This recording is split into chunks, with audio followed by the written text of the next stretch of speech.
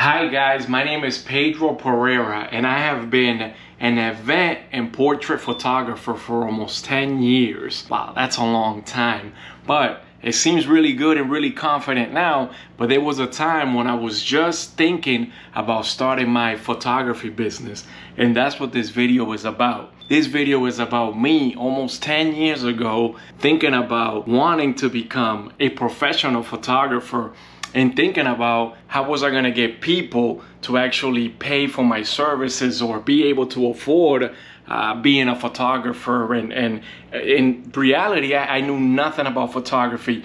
I didn't know anything about the photography business. I had never even picked up a camera. I picked up a camera for the first time around that time. So this video might mirror what you might be going through. You might be thinking, hey, I'm thinking about starting my own photography business. How am I even gonna do this? Who's gonna support me? How am I gonna get my work out there? How are people even gonna hire me?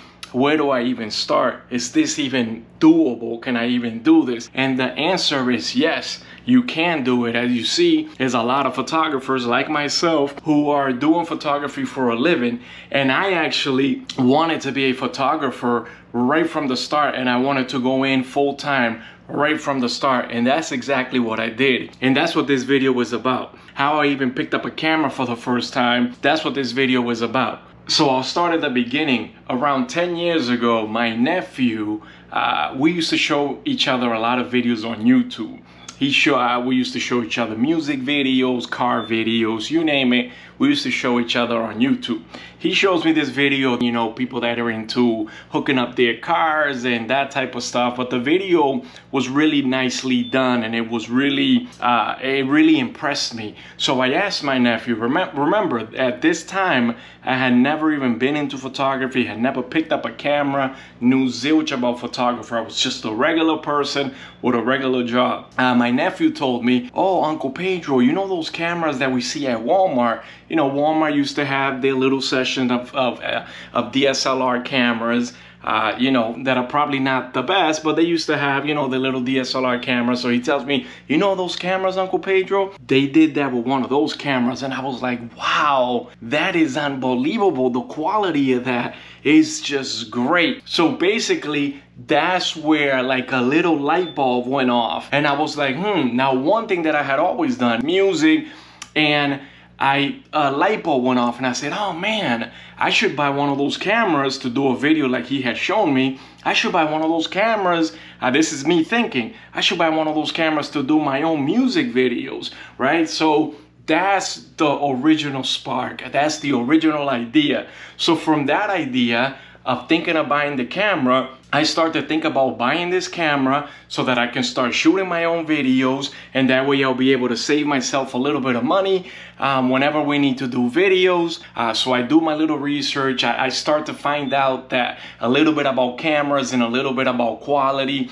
And originally my nephew had told me that those cameras at Walmart, were about $300-400, and about almost 10 years ago, I thought that was a lot of money for a camera. I'm like, wow, $300-400 for a camera. And little did I know, when I did my little research, I figured out that that was really on the low end.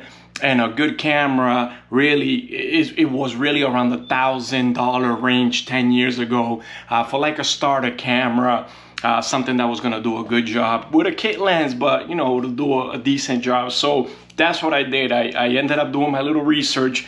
I had to think about it a bunch of times before I even purchased this camera. Because even my wife and everybody, as I started to do my research, and you guys know how it is, you start to tell people that you're thinking about doing this, you're thinking about doing that, and everybody goes, what do they say? Oh, here we go again. Here comes another thing. First it was the music, then it was you were gonna do this, then it was you were gonna do that, oh, now you're gonna be a photographer.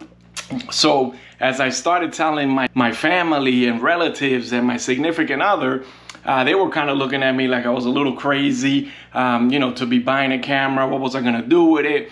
And I started doing my research. I ended up buying the camera, and then I realized that I knew nothing about editing. I didn't know anything about editing. I didn't have any editing software. I didn't even have a working computer at the time, y'all. This is almost 10 years ago. And then I realized that this was gonna cost a lot more than the original 3,400 my nephew had said. Now I was looking at Mac computers, which, you know, at the time they were a couple $1,000s. That was just a ton of money to have this $1,000 camera and a couple $1,000s on a Mac. But that's what I landed on. That's what I figured after I was doing my research. I was like, hey, I gotta have the right tools to do the right job. So I ended up, again, really scraping, putting stuff together. I think I might have even thrown the camera on my Best Buy card or something.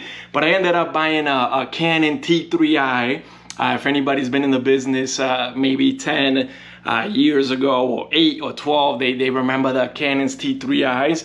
So I ended up buying one of those for around $1,000, and I ended up getting a Mac computer for a couple $1,000. And that's when I started to really watch a lot of YouTube videos on how to edit, how to, that's when I really started playing around with the camera, playing around with the settings, taking pictures of everything around you, around the house. You just taking pictures of everything, you know, you're figuring out, hey, why is my photos not looking like this? Why are my photos not looking like that?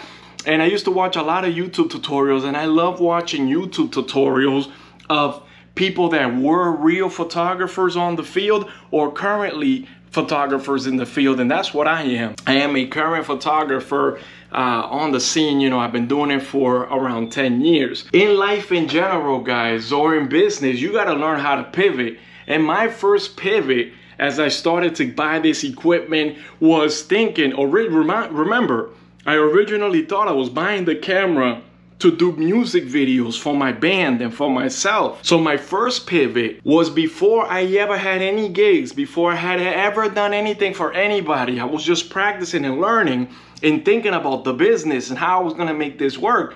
My first pivot was thinking, wait a minute, I'm a struggling artist myself. I don't have a lot of money to pay for music videos. So if I start doing music videos, you know, because I was thinking I was going to be able to do music videos for other artists, and I was going to be able to photograph and do models. That's what I was thinking originally. Oh my goodness, I'm going to take care of, I'm going to do all the models, and I'm going to just be dealing with artists and music videos. And that's when, again, my first pivot was, wait a minute, I'm a struggling artist myself. You know, that's why I'm even doing this. I don't have any money to pay for a well-done music video. So, and I knew everybody around in the music scene in the New England area, especially in the Boston area. Again, there was a lot of people doing music, but again, it was a lot of people, just the music scene, it's not what it is in maybe some other parts of the States. But it's just, it wasn't some place where you were gonna make a ton of money off of artists, because a lot of artists were just up and coming and they don't have the budget to pay for you know, a high price video. So that was my first pivot, y'all. My first pivot was before I even started doing music videos. This is when the light bulb went off and I said, wait a minute, I am gonna do events. This is me telling my wife when I first figured it out, you know, and I can feel you guys are probably in the same boat, trying to tell your significant other, your wife, your partners, your siblings, you know, your mom and dad, and again, they're kind of like, oh my goodness, here we go again with some crazy idea. But I was telling my wife as a light bulb went off, I said, oh man, I'm gonna do events. Now remind you, I've never done events, I've never been in a wedding myself. I've never been even an invite to a wedding at this point. I was in my, just turned around 30 years old, a little, something like that. And I had never even been to a wedding. Here I am telling my wife I'm gonna photograph weddings. And then this is me thinking, oh my goodness, I'm gonna photograph weddings, and I'm gonna photograph sweet 15s, and I'm gonna photograph baby showers, and oh my goodness, and this and that, blah, blah, blah. And that's when the light bulb went on, and I pivoted, and I started gearing my business right from the beginning to events, to event photography and portrait photography. And that is the best advice that I could give you, and the best thing that ever happened to me. Because as soon as I decided to do events, weddings, quinceañeros, bar mitzvahs, baby showers, even some corporate events and stuff like that, you know, that's when you kind of broaden your market. I started photographing friends and families. You guys probably know how that goes. Getting better before I ever took a paid gig, and that's how it all started. From there, I went to Vistaprint and I ordered some business cards. Never been in business, had never done any paid gigs, but again, at this point, I'm in YouTube, I'm watching videos like a maniac, just learning everything about the camera, and at this point, I'm really loving it. You guys know how that feels. I'm really loving it. I'm really intrigued, and I couldn't believe that I wanted to be a photographer so bad. I wanted to be self-employed so bad. So I ordered my business cards. I didn't know anything about building a website or anything like that. So I paid someone to build a website for me. Came out with the business cards, with the website. And then what I started to do is from friends and family, I started opening up social medias. And then from there, I started doing a couple of photographs for a couple of friends that were popular on Facebook. And you guys know how that goes. Once I did a couple of nice photos for a couple of people that were really popular on Facebook, and at that point I wasn't getting paid in the beginning. You guys know how that is. But that lasted very short for me. That was very brief, my not paid career. So I was smart enough to give the free photo shoots, the few that I did them to people that were really popular and had a large following on Facebook. So once I did those pictures, I knew that once they put them up and people saw them, it was going to be a trickle effect and people would contact me. And that's exactly what happened. And that's exactly how I went down. And in further videos, I will get into more details on how again, those strategies that I use, how I was able to grow, go into more details on everything, things that I did that were good and things that I did that were bad that can probably help you guys so that you can realize your potential and your dream of becoming a photographer. But that's basically, once I did that, I was up and running. I was a professional photographer. I was polishing my skills. I was getting better and better and better. And that's half the battle, y'all. Half the battle with being a professional photographer and being self-employed is half of it is you have to be one heck of a photographer. But that's only half. You don't even have to be the best photographer, but you have to be really good. And again, you know how we are. Photographers are perfectionists. We love what we do. We're really passionate about what we do. But a lot of the times, photographers forget the other side of the business. And the other side of the business is marketing. It's marketing. It's sales. It's how to, how to get in front of customers, how to talk in front of customers, how to carry yourself in front of customers, how to price yourself, how to believe in yourself. Those are all things that you must convey to your clients. To be successful. It's just not taking a pretty photo. The people that take pretty photos, they won't last. The people that take pretty photos alone, they won't last. They have to know marketing. You have to know how to talk to people, how to visualize, how to strategize, what's cost, what's everything. You need to know all of that stuff. And that's what I learned, and that's what I want to pass on to you guys, but not in this video, because this video is already getting kind of long. And in other videos, I'm going to teach you guys how I went from where I just left you guys off to even a bigger following and more customers and more paying customers, and how I was able to afford having a photo studio and buying more gear, and what gear you should have, and what gear I bought and what gear I had. That's in some future videos, y'all. But that is the story how your boy Pedro Pereyra got into the photography business. So what's your story? Is your story similar to mine? Most of the photographers I meet, they have a lot of things in common with me. They all used to either be in a band, sing, play an instrument, or they've done some sort of